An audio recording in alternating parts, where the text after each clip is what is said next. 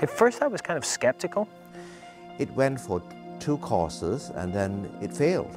So by the 3rd time we tried Alpha, it failed the 3rd time. I said, you know what, I'm done with Alpha. So I just threw it on the shelf.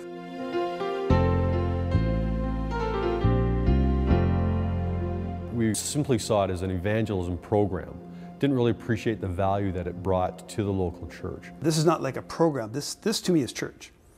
This is closer to the book of Acts than anything we do on Sunday mornings. Alpha, c'est bien plus qu'un cours. C'est une expérience. C'est une expérience. C'est vraiment une expérience de fraternité. C'est une expérience d'église. C'est une expérience où on se découvre enfant de Dieu, habité de l'Esprit Saint, puis où on découvre que l'Église, c'est une famille dans laquelle je suis aimé, puis je suis appelé à participer. But often when pastors say to me, well, you know, it may work for you, it didn't work for me, 9 times out of 10 they've not run a meal, they've just treated it as a program, it's just another event you can come to, rather than using it in a way that is friendly and encouraging and where anybody can ask any questions they want to ask. And you know, you could lead people to Christ very simply if you use it as an effective tool for the harvest.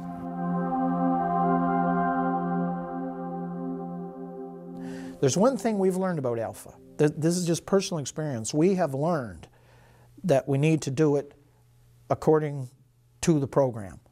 And we find that if you don't follow it closely, if you try to do something innovative, it doesn't work as well as when you follow the directions. I had a couple come into the church and said, we've heard about Alpha, we'd like to do Alpha. And I went, yeah, you've been there, done that, forget it, I'm not interested. So I said, all right, I'll give you 1 crack at it. And they said, well, you got to do it the Alpha way. I said, the Alpha way? Do exactly as Alpha says. I said, all right. So they convinced me, and we followed everything, right from the advertisement to the meal, and making it the best meal we could make. And you know, our first run through Alpha, we had 50 or 60 people, and I ended up water baptizing over half of them. Unbelievable. It was when I first experienced the course as a whole and saw what happens when you have the talks with the meal and with the process and with the small groups, and it was the end results of the whole thing that convinced me that Alpha was something worth investing in. What I like about Alpha is that it's timeless in the sense that it's postmodern. The people that created it didn't realize that they were creating a postmodern, but God in His wisdom created it around a meal where you ask questions, nobody's teaching you, it's relaxed, it's about relationships, and it fits perfectly into the mindset of the younger generations today. And it's a non-threatening environment. So many of these students that we see and adults, everyone that takes the course, they've been hurt by Christianity. They have false ideas of what the church is about. And they don't want someone just preaching to them and saying, this is the way you need to live and you need to change that. I mean, all these students, if I went to them and I decided I was going to be this big campus evangelist and stand up and start telling them the way they ought to live and the way they ought to change, they'd want nothing to do with Christianity. I would just prove their preconceived idea of Christianity. What they want is someone to walk with them, be authentic about their own faith, and allow people for themselves to discover the answers to the questions they have. The pastor's job is to teach people to do the work of the ministry. And we tend to grab it towards ourselves, and that's not prolific. It doesn't create life. You've got to keep pushing it down to the people and say, you guys do it. You can do it. I'm not an administrator, but I have people who will administrate Alpha and help me make it a really great event. And so I think it's not revolving around me, it's revolving around the church serving in their gifting. So our job is to spot the gifting and to encourage and to release that gifting and then to back out of the way and just keep saying, you did a great job. And that's all it takes. And those lay leaders come alive. It's a great team building ministry. So things from our kitchen crew who week after week is involved in preparing meals.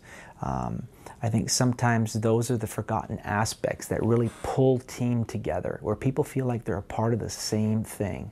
I think the only pitfall I've ever encountered on Alpha is when you use the wrong people to be among unbelievers.